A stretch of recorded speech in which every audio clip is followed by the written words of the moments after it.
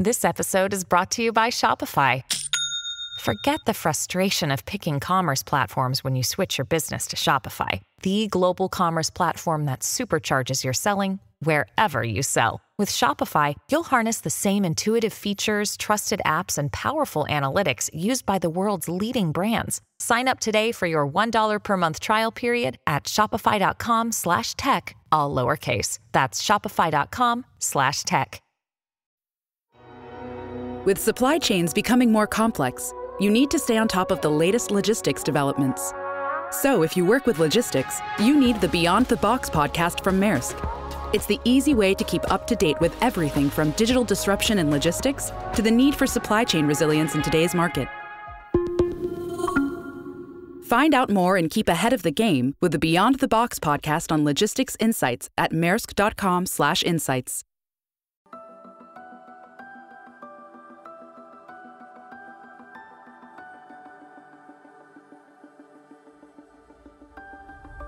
Hi everyone, it's Bob Pulver.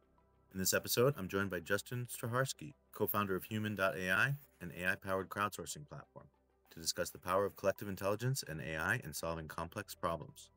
Justin shares insights on how competition and collaboration can bring together global data scientists to tackle data challenges, emphasizing the importance of constraints and incentives in maximizing contributions.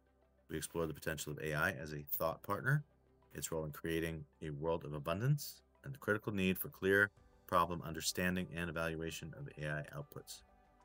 As you'll hear in each episode, I ask all my esteemed guests what they recommend to elevate one's AIQ, so stick around to hear what Justin has to say. I hope you enjoy the discussion. Thanks for tuning in. Hello, and welcome to another episode of Elevate Your AIQ. I'm your host, Bob Pulver. With me today is Justin Strharsky. He is the co-founder of Human.ai. Welcome, Justin. Hey, Bob. Thanks for having me. Absolutely. Appreciate your time. It's good to see you again. It's been a while since we talked about all things gig economy and future of work. So why don't we just start by you giving a little bit of background about, what you went to school for, what you've been doing, and how you wound up founding. I suppose a long and winding road. I have a background in tech. I grew up in California, and I worked for a company called Sun Microsystems back in the day. And Sun was founded by a number of folks, one of whom is Bill Joy. And Bill's now famous for things that he said around the office, including something called Joy's Law, which is essentially that it doesn't matter the size of your company, but most of the world's smartest people work for someone else. So that's been a guiding principle of my career since being exposed to that. I think a lot about what the world looks like when smart people are distributed around the world and how to take advantage of that. I started Human because customers in another business that I started 10 years ago were asking us to do more with data science and AI. This is before the Gen AI hype that we're currently in. And those customers were trying to do more with their data. They're trying to predict things, optimize things, understand when people are exposed to risk in their workplace, and do predictive maintenance and things like that in large industrial settings. So we built a community of people around the world that could help them solve those problems. Challenge and competition based, or is it collaborative across these, sort of freelance data scientists? Or yeah, good question. I suppose it's kind of co-opetition, right? Most of it looks like a competition, but we're seeing lots of collaboration between the members of our community. They share methodologies. They like to help each other succeed. That's something that gets me super excited. But essentially what we've done is figure out what the right incentives are to get any group of people to contribute maximally to solving a problem. And that differs problem to problem. So if we're doing a small piece of analysis where the outcome is several reports, what we're interested in is what's the right number of people to contribute to solving that problem. A fundamental belief that we hold in Human AI is that more answers are better than one. In particular, in data science, it's very useful to have multiple independent answers and see where they converge. That's important both for where they converge, giving you higher confidence in the result, but also for discovering outlier answers that might be valuable. So in something like that piece of analysis, we might get 4 people each of whom is paid, but the one who submits, in our customer's view, the best piece of work gets paid more. So we're maintaining that competitive nature. Then we do model building competitions, which involve up to, say, 200 people from around the world, and the top participants win a prize payout in those. Really interesting. I mean, I have some familiarity with some of those types of models. I mean, I've spoken to, Top Coder, and probably been 7 years ago since I spoke to them on behalf of, the companies that I was working for at the time. Not that my company didn't have some expertise, but it was more a bandwidth issue, as well as something that wasn't sort of core to their scope of responsibility, right? So it's either try to get their management to agree to let them, contribute to this, and then, do you even have the structure to figure out how to do everything that you guys are doing, or do we know this is a, sort of time boxed sort of exercise anyway, and just from a scalability and maybe even an efficiency standpoint, why not just throw it out to, a diverse, crowd who just be, like you said, incentivized to just crank it out. Yeah, what we're seeing in our customers is that it's capability and capacity. So even in large enterprises that we deal with, they have an internal data science team. They may have 2, 3, maybe more data scientists on staff. They also have data engineers.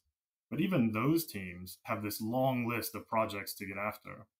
And things don't get on the list even if they can't be proven to deliver value. So there's even some lost opportunity that happens because people aren't doing proof of concept work in data science, the science part of data science, which proves the value of taking the next step. And so those teams suffer both from the capacity constraint, that is, they have more work on than they can get done, but they also have a capability constraint, which is, even in a team of 3, how many of the different methodologies that make up data science and AI can you possibly bring to bear on the problems in your large enterprise? What that looks like is, you may have an excellent person on staff who's good at time series data, but next week you want to do something with satellite data, and they've never been exposed to working with satellite data, computer vision problems.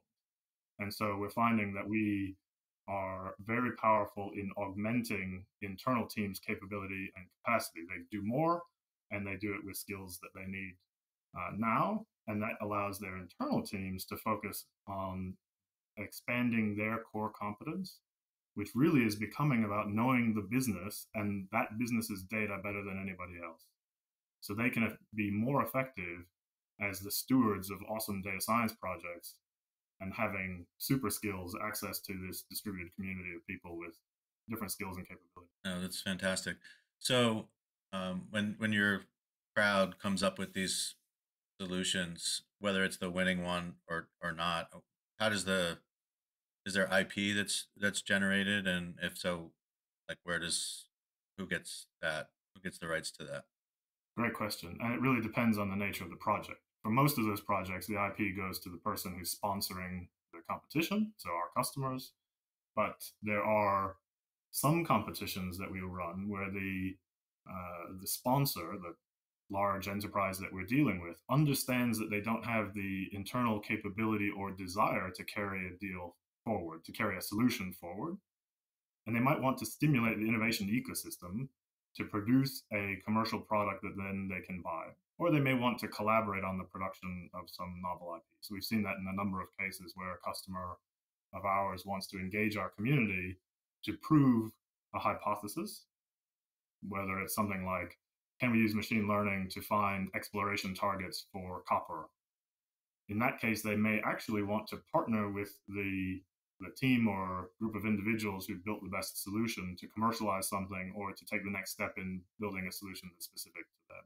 I guess I wanted to drill down into, like, the sort of cognitive diversity of the crowd, not in a decision making way, which we'll get into in a minute, I'm sure, when we talk about how people are using AI, but more just the expertise and exposure from people that are coming from different backgrounds, either different industries or different geographies. I mean, I don't know, just from a lot of your projects originate in like, industrial, manufacturing, mining, things like that. I mean, are there people from different specific geographies that happen to have been exposed because of where they reside and where those industries have some prominence that they seem to be coming forth with like novel approaches to solving some of these problems?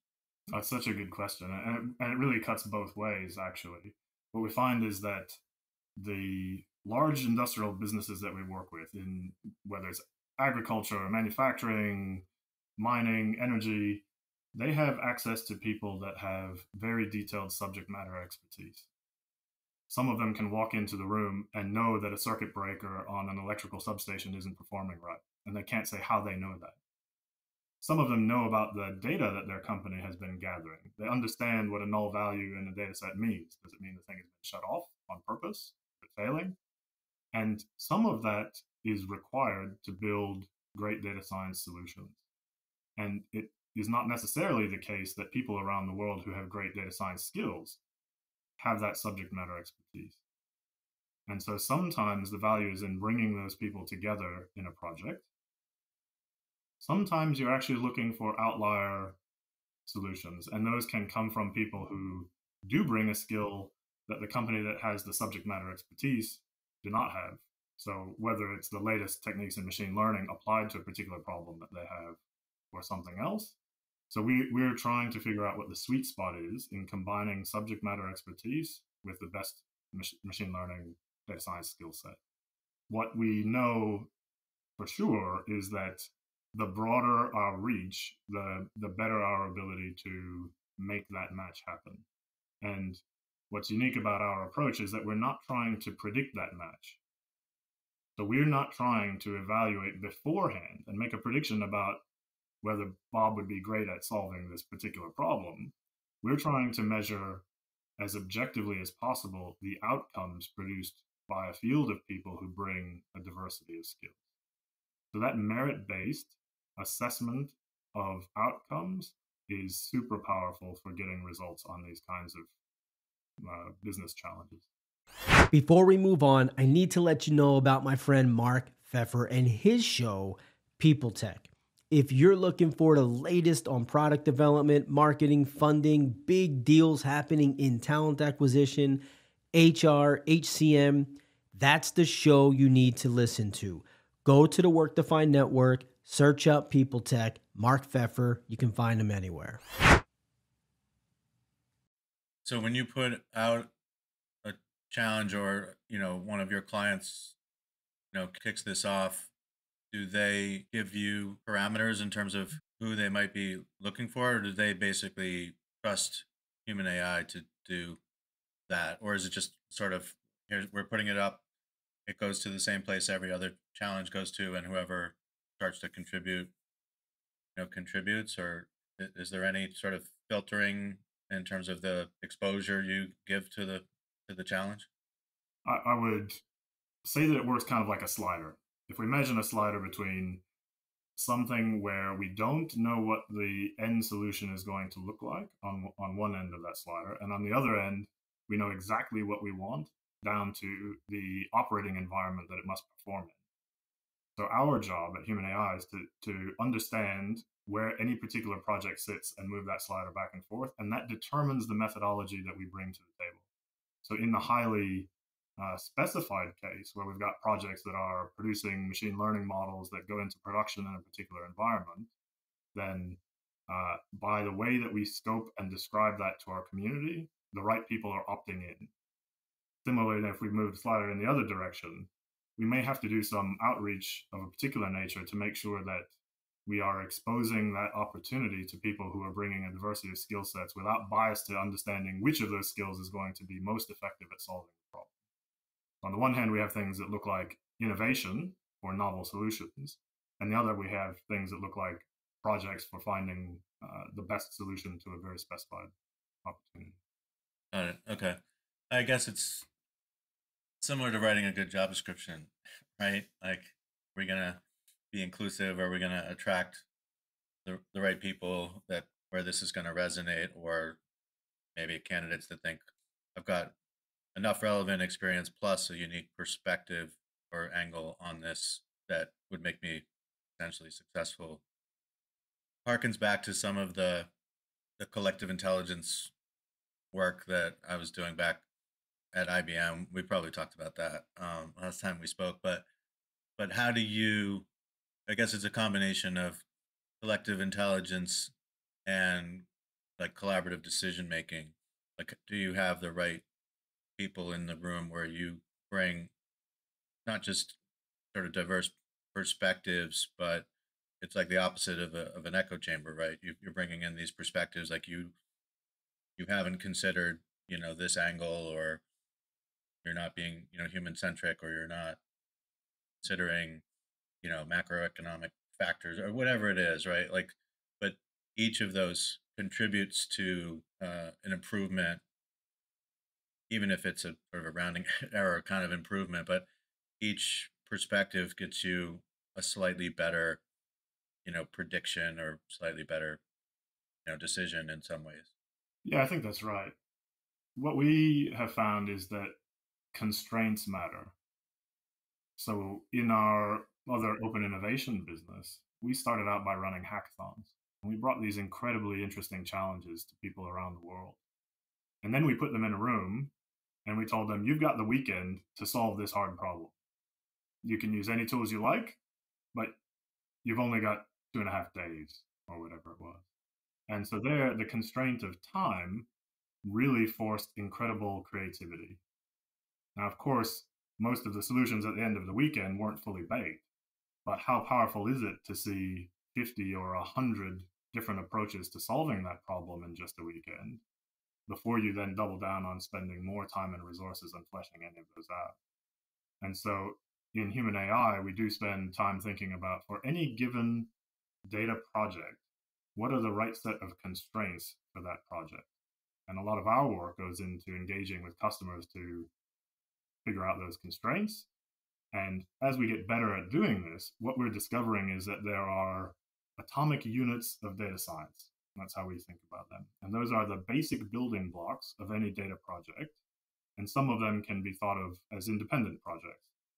So whether you're doing a proof of concept on whether a data set might support a hypothesis that you have, that looks a particular way and needs a particular set of constraints and requires people with certain skills to advance that. Then if you're at another stage and you're actually building a model that has to be deployed into production, you've got different constraints. And so the more that we can figure out what those atomic units, those project types look like, the better we are at spinning them up quickly with the right set of constraints to get the right outcomes. Oh, it's very cool.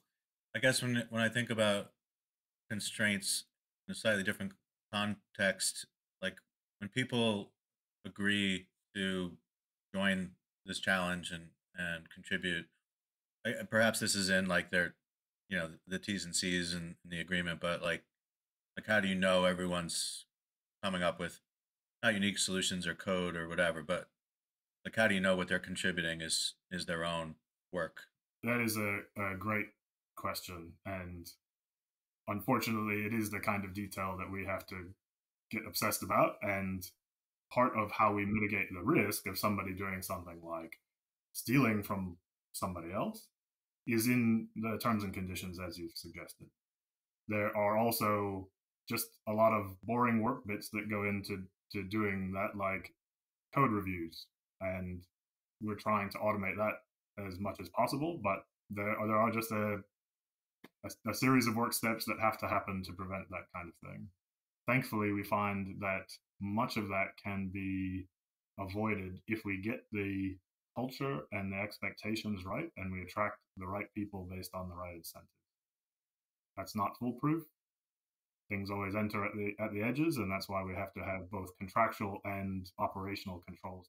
Yeah, no, that's not easy. I mean, I have a lot of conversations just in the context of responsible AI, have a lot of those, similar conversations, because people talk a lot about responsible use of AI. And certainly when we think about talent acquisition and talent management and some of those use cases, it's, the average user, well, the average person, I should say, is a user and not a builder.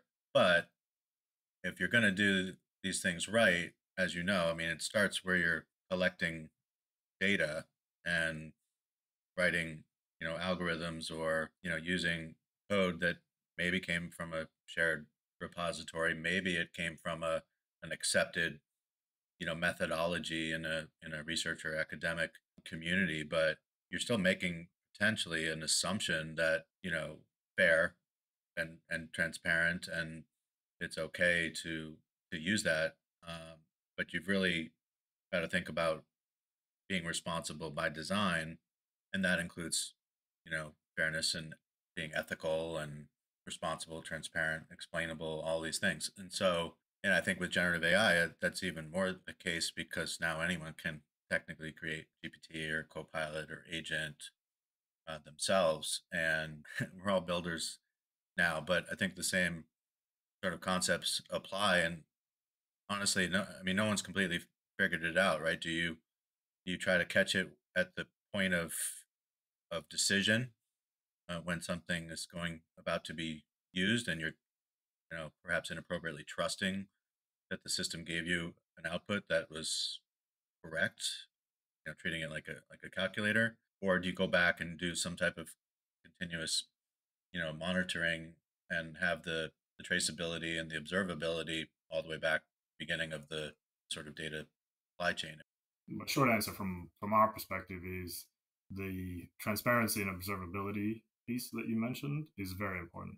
So we have people submit not just the solution, but the source code that generates that solution.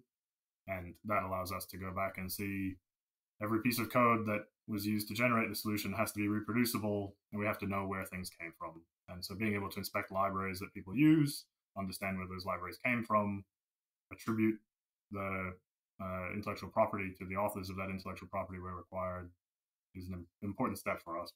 Just being able to really understand the solutions that are submitted and the building blocks from which they were created. We're all standing on the shoulders of giants, and we've got to figure out how to recognize people's contributions where they make them. We're in the lucky position of being able to celebrate people who are genuinely making a lot of novel solutions, and that's great. They're not doing that with entirely novel tools. They're using tools that are built by others, of course. That's part of the game, and figuring out exactly how to recognize that contribution from others is something that we're all putting in best efforts on. I think that's great. Yeah, there's been so much, innovation happening, and I think we can't default to just assuming anything. I mean, we can't lose our humanity and our critical thinking when we apply these things. So I think it's just a matter of everybody, thinking more deeply about that. I think sometimes lately it seems like we've been focusing so much on like productivity, like, oh, this is helping me do something faster and whatever. And so in some ways, I feel like we've got to realign incentives, quality over, throughput. And so I think that'll come with time. I mean, honestly, I think sometimes that if people had started automating things back when some of the earlier automation platforms came out, like almost a decade ago at this point, they wouldn't be so fascinated with just basic, robotic process, automation. But we are where we are, and it's a little bit unfortunate that everyone's sort of conflating automation with augmentation and AI, but that's okay. I'm just glad that people have woken up. So sort of a double-edged sword, right? When generative AI came into the public consciousness, it was good to start to see where things could go wrong, but also get people exposed and I guess ready to start to upskill themselves and figure out where and how it can help.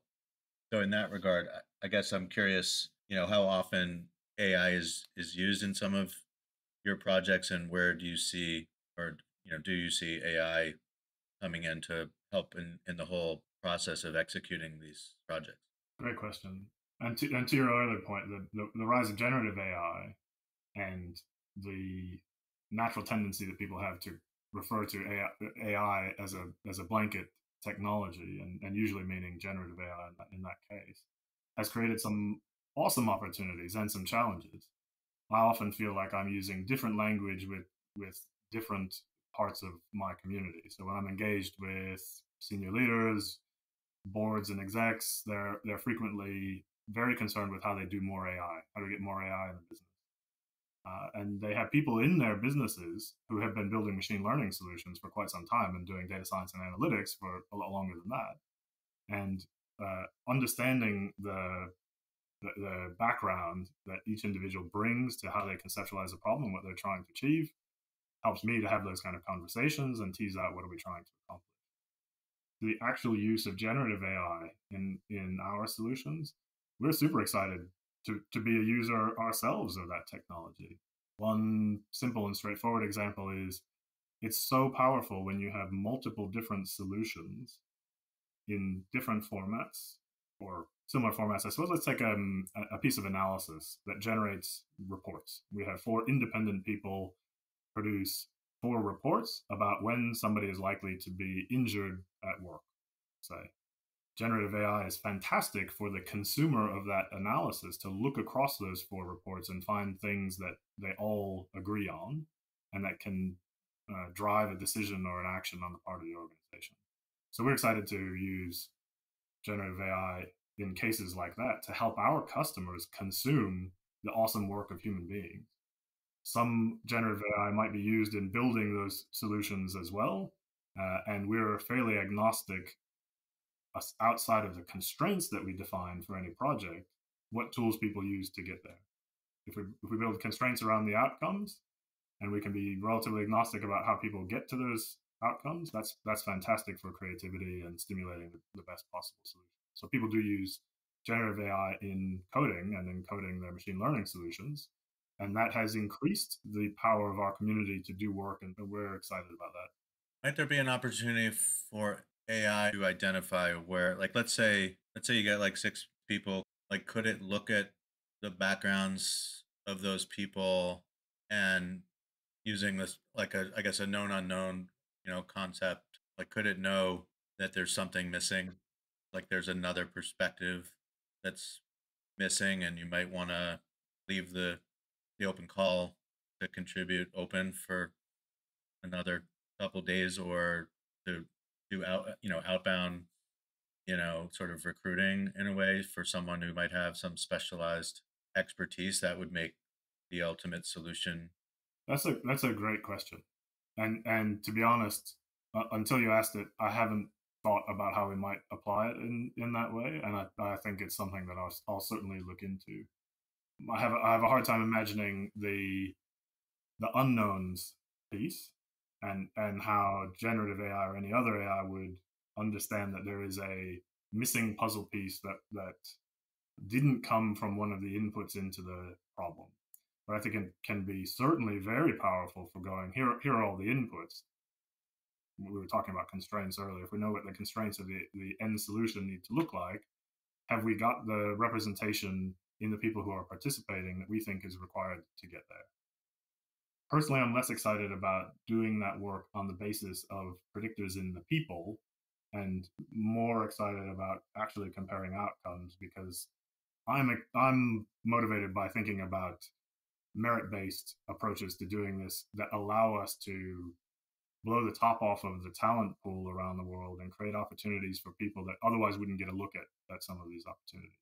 So we want to engage people regardless of where they went to school, what they look like, what they do during the day, what their last name is, and any of that kind of stuff. And so that means we have a strong focus on paying attention to the merit of a solution, and to making sure that we specify the nature of a problem so that we get great outcomes, rather than trying to predict who, based on their characteristics, is going to be good at solving that problem. Yeah, I mean, obviously, I was throwing it out as a hypothetical, but based on some of the things that I saw, like when I was at IBM, I was connecting like C-suite clients to IBM research, and so when Watson was coming out of the labs, I saw a lot of the demonstrations and the use cases that the research team and the chief investigators of those projects were were presenting. And so, like, one of them was a healthcare example. Patient living in Arizona had this something on on their skin, and like I couldn't understand where it came from. Nobody could figure it out, but part of it was because they weren't asking the right questions, which, I mean, the end result was all the doctors in Arizona had never practiced medicine elsewhere, and they never asked the question of where else this person lived. And so none of the doctors in Arizona had ever been exposed to Lyme disease, right? Which was mainly where deer reside, which is predominantly in the northeastern United States or whatever. So, I mean, it's a simple example, but like, you had the means to assemble a medical team, you wouldn't have all, internists. You'd have different specialists, and maybe if you could only have three or four specialists, they'd be aligned to your own, medical family medical history, and any, you wouldn't just pick, random specialists, but you'd assemble a team where you knew you had, you know, 95% of your possible future, ailments sort of covered, right? So, it's a risk mitigation strategy in some sense. Yeah, I mean, and there's a sweet spot, isn't there, between going as wide as possible and getting an outcome in a reasonable amount of time, and that can actually be implemented. And it's impossible, I think, to know exactly how to draw that curve. Our job is to try to figure that out, and especially in running open innovation challenges, it was incredible to continually be surprised and impressed that somebody that had a skill that you wouldn't think would be applied to this problem could make a difference. So one of the experiences I had that gives me chills to this day and keeps me involved in this kind of business is that we were trying to solve a problem for a mining customer that wanted to discover where mineral sands are likely to be deposited.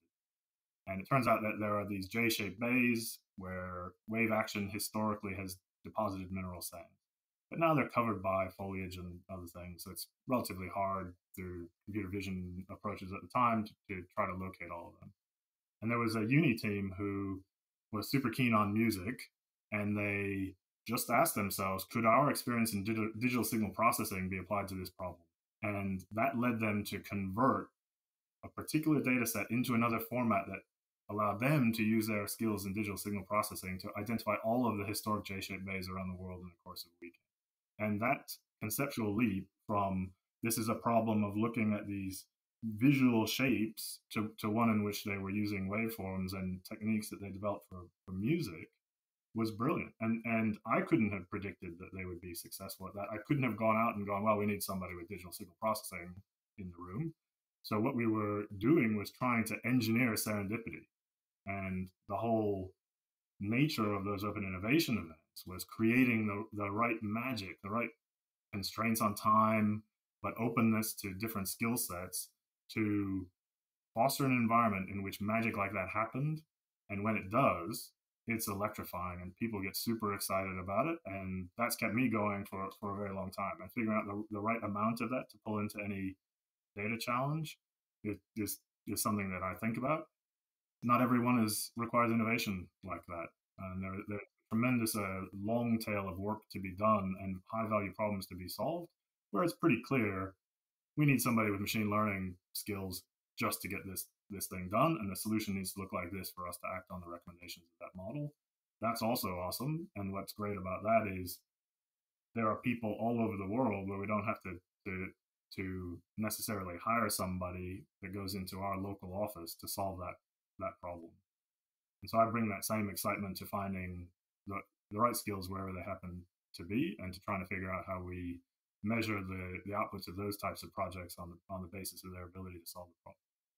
I don't know. That gets me excited as well. I mean, when you have experienced people who are sort of systems thinkers, and they can extrapolate, concepts and ideas from one domain to another, it's hard to even put a value on that. But I know, I've pivoted quite a few times in my career. I mean, even in my over 2 decades at IBM, I did a lot of very different things, but there was always not just transferable skills, but knowledge that I carried from one to another. And I guess even the scenario that I depicted, finding these known unknowns. I mean, you do have the constraint. I think this ties to your point. You're still subject to whatever data is available about people and their backgrounds, and there's so many things. I mean, I could have a whole second alternative resume with all the things that were not part of my job descriptions over the course of my career. And so I don't know if AI will ever be able to, figure that out. Not necessarily back to an individual, but AI where it could actually go now that it's absorbed, so much information and continues to, ingest more data every day. But I do wonder about that kind of thinking and assimilation of all that knowledge and data and being able to come up with novel solutions, novel projects based on everything it knows across different industries. I'm not sure. I mean, maybe it could do that today. I'm not sure. I don't know, but what I do know about today and what it can do now is that it can function as an incredible thought partner. Have you ever had that experience where you vibe with somebody else and you're talking about, say, the future of working in AI like we are, and new information, new knowledge is created in the creative spark that happens between two minds? I think the promise of AI right now that it can deliver on is freeing us from being trapped in our own singular minds, and it can be a thought partner that stimulates that creativity. So I think that it has tremendous power for helping us be more human and bring our best creative and skills of ingenuity to the table in problem solving. And I suspect that it can do that now for lots of different problems and for people. And that's something to be excited about, regardless of whether it can do that independently on its own in the future. Fair point. I mean, I've been spending a lot of time, excuse me, with Ross Dawson, who's a futurist and speaker, and he's got some amazing resources on these kinds of concepts of how AI is enhancing our own thinking and putting things in perspective with the human, sort of the human first, and then adding AI as needed to complement that. But one of the threads within these conversations and some of the resources that he's created are not just augmenting individual human creativity and ingenuity, but the pairing of collective human intelligence with artificial intelligence. And because AI has not actually absorbed all human collective intelligence by any stretch. And so how do you have it in the room with you? Be interesting to see if an AI could actually contribute to some of your projects on its own. But I don't know, maybe that ties too closely to basically being the missing puzzle piece itself. But yeah, I just think it's really, it's fascinating to think through some of these things and what previously intractable problems could be solved. So am I. And I also like to be a champion for the boring problems, because we're standing on the brink of being able to make fantastic shifts in the ability of our core industries to operate sustainably and effectively, to free up our time and resources for doing other things. And it might be that the majority of those gains come from solving lots of little problems, adding 5% efficiency here, increasing safety there. And the sum total of all of those boring business problems that our industries face actually is a powerful force for us being better humans and being more creative and living in the world that we want to live in, a world of abundance where no longer are we plagued by that annoying, possibly more than annoying safety risk, or the fact that we can't eke out more performance from that transformer. It's on their own, perhaps they're not so sexy as some of the other problems that we talk about solving, but taken together, they create a possibility for lifestyle and fulfillment. Yeah, I absolutely agree. I mean, there's plenty of daily, you know, challenges that you're just like, wait, we just kind of leaped over solving all these, pervasive and fundamental, challenges with how we engage with AI or where it can provide, contextual, guidance or whatever. I mean, I even just driving around running errands. I mean, I can't I can't tell it where I want to go and then just have it plot an optimal, route. I can't divert from once I've got my destination in Waze or whatever mapping you're using, like to add a stop, an unexpected stop, and then you know reroute everything. No, it's a great one. Your time is valuable. It's the most precious resource you have, and freeing up some of that from being stuck in traffic or whatever it is a good, and we should be pursuing that good with the tools that we have at our disposal, and AI is one of them. Yeah, yeah, absolutely. Any particular tools that you've been playing with on the generative AI front that you getting value from? Yeah, I mean, I've played with lots of them, and I like all of them. I don't have a particular favorite. As you can tell, I'm excited about the people part, and the name of the business says it all. So I try to spend my time engaging with the community of people that we've got and our customers, and getting them excited about the potential for the application of that technology. I also get somewhat frustrated at seeing people captured by the sexiness of a tool rather than what it feels like to really solve a hard problem. And so I feel like I'm the boring guy in the corner trying to bring us all back to the problem at hand, and solving that and painting the picture of what a great world it's going to be if we just make that thing more efficient, or if that thing doesn't blow up as a result of using the tool. Who cares about the tools? Let's get to that world where we're happy that the things aren't going to blow up, and we got time to spend with our loved ones and things like that. It's a great use of technology, regardless of what it is. Absolutely. So, so Justin, I have to ask you the question that I ask all my guests, and it ties to the title of the podcast. When you hear that phrase, elevate your AIQ, what comes to mind? What comes to mind is all of the discussions that I've been in about artificial intelligence where people's deeply rooted fears come to the surface, and how much capture there is of that fear, or on the other hand, over optimism about some future.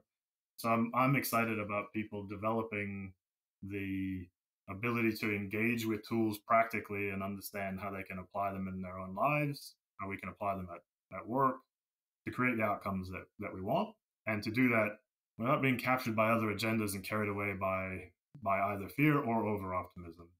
And again, that's me being the boring guy, but I think that requires a bit of AIQ to pick apart the terminology that we use. What are we talking about when we talk about artificial intelligence? Are we talking about something that has independent volition? We're talking about AI, or are we talking about a system that optimizes something on the basis of data that we've got? And sometimes I find myself in conversations where we are confusing lots of terms, and people are getting excited, and that's because of some fear that they're bringing to the table. And so, really engaging with that, I think, is what AIQ means for me. Going deep enough that you can come to the table with an informed perspective about what are we trying to achieve here, and what are we talking about when we use the language that is so popular. Absolutely fantastic. No, I think it's easy to get overwhelmed. It's easy to trust what you get from, as an output from some of these tools. So, as I mentioned before, keep thinking critically about what we're trying to accomplish, and does this sound right? Even if it sounds right, maybe I should sort of double check it, get a second opinion.